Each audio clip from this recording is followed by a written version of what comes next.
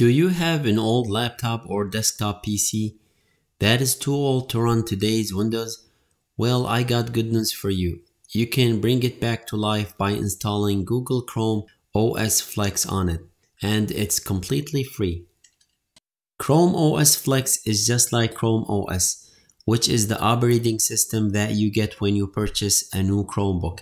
It's a Linux-based operating system, and it uses a web browser as its main user interface, and most of the applications are web-based.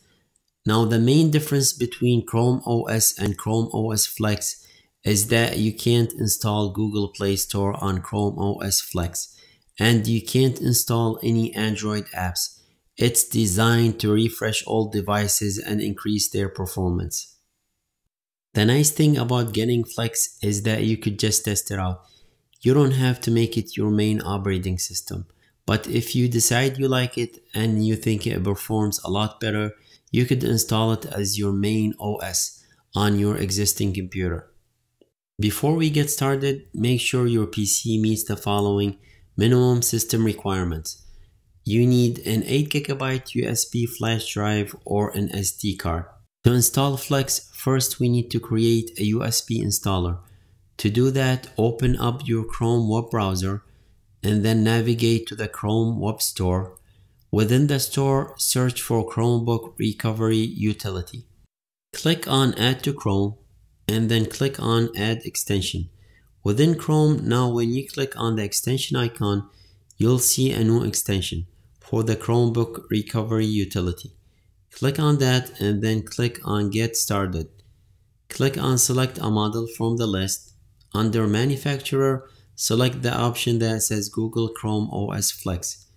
And under the model, select the Chrome OS Flex. Click on Continue. On the next screen, we have to choose where we want to place the installation media. I'm going to select my USB flash drive. Next, click on Continue and then select Create. Now that we've created the USB installer, we need to boot from it. To do this, simply restart your computer and then immediately start pressing the boot menu key.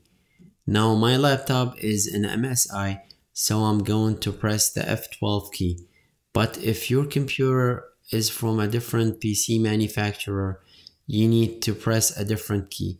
This opens up the boot menu, and here you simply want to select the drive where you place the installation media. So look for things like USB, flash drive, or SD card. I'll select my drive. And here I see the Chrome logo. And now I have two different options.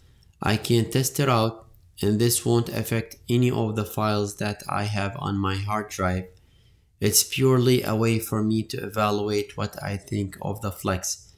If I restart my computer, I'll be back into the original operating system that I already had. With the second option, I can install Flex as my main operating system, and this will wipe out everything on my hard drive. And when I boot up my computer in the future, this will now be my new operating system. If you decide that you like Flex, this is the preferred option. The reason why is you get performance improvement and you also get ongoing updates in the future. And check that out, I now have Chrome OS Flex installed on my computer, and I didn't even have to buy a Chromebook. Once again, this is the best way to bring an old computer back to life.